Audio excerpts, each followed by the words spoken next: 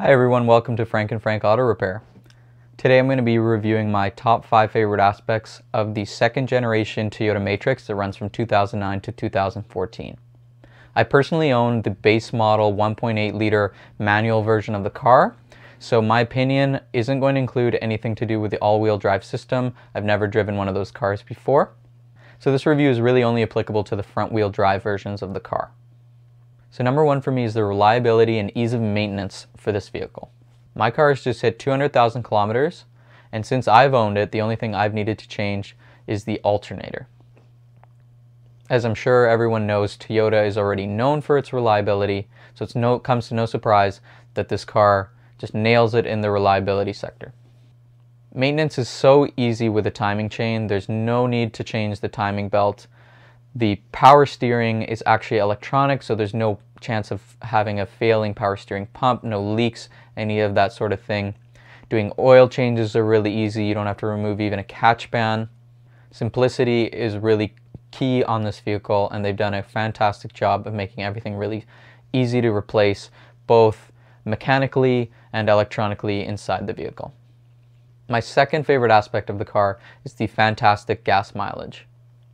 Considering the size and how much space the vehicle actually can fit, I'm getting around 550 kilometers for about $50 Canadian worth of gas, and that's within the city. With a little bit more highway driving, I'm sure I could pump those numbers up, but I'm finding this to be really comfortable for a trade-off between size and gas mileage. My third favorite aspect of the car is the amount of space within the car. When you fold the two rear seats down, you're able to fit a dresser in the trunk. You can fit a mountain bike very comfortably along with plenty of other things. There's just so much space that you can create just by folding the seats. Even with the seats up, I'm able to fit my tools, my sports equipment, and still go grocery shopping and have plenty of room without needing to put a seat down. The rear seats are comfortable for the rear passengers. They're not luxury by any means, but they're still comfortable, and it's a great utility vehicle. Fourth on the list for me is the sound system. For anyone who watches my channel, I like to upgrade sound systems in my vehicles, but in this car I've just kept the base sound system. It sounds really good for a base model. Definitely has fantastic low end. The mids are decent. The high is a little bit shrill, but as far as base models go, it's quite good. It's not going to compete with anything luxury, but it still does a really good job, and I'm really happy with the sound that it has. Last on the list is more of its performance. The car has really good turning radius, and it's really comfortable in speeds between 50 to 80, maybe up to 100 kilometers an hour. The low end is a little lacking, I'll be honest. I'm going from 0 to 50 isn't going to be, driving a Porsche 911, and even competing to other models, I think it's not exactly the strongest low end. Once you get in that 50 to 100 range, it's pretty peppy. It speeds up and decelerates really comfortably, and it drives really smoothly. Again, I do have the manual version. I have heard the automatic 1.8 liter has a little less power.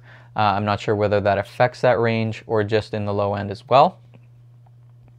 But that's kind of my opinion of the feel of the car. And I'd also like to say the road feel, it definitely tends to be more of a road feel car than a smooth ride.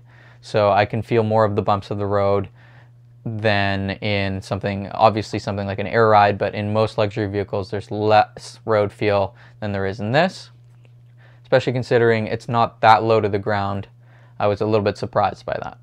Thanks for watching this video. It was just short. I hope that it helps anyone looking to buy this second generation Toyota Matrix. For a car that's around 7 to 12 years, it's lasted really well. There shouldn't be really any major repairs to be done on your vehicles if you're buying them under 250,000 kilometers. I hope that you like and subscribe. I'm currently trying to hit 200 subscribers because that is when my giveaway ends. If you haven't seen the giveaway prize, check out my other videos. I will link it down in the description below. I'll see you guys at my next video.